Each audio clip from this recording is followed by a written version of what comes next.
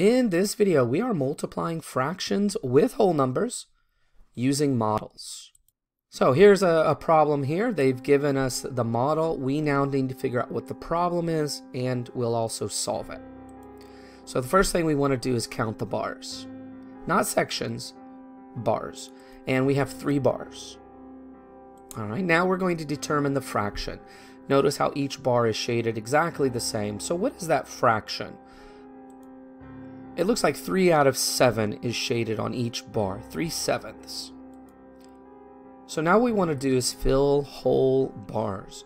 So it's sort of like having leftover pizza. You don't just take all of the boxes and shove them in the fridge.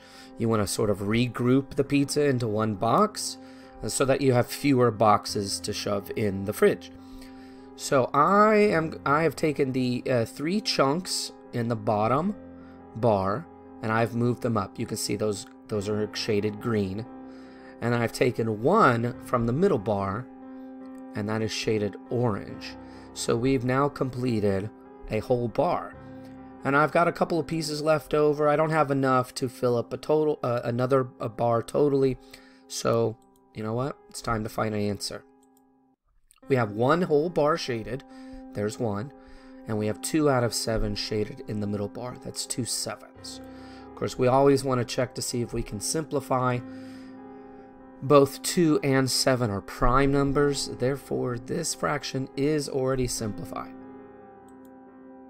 So what are the steps again? Well, we're going to count the bars. We're going to determine the fraction.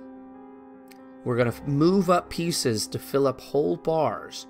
And then we're going to find the answer. And if that includes simplifying, then that's something we have to do.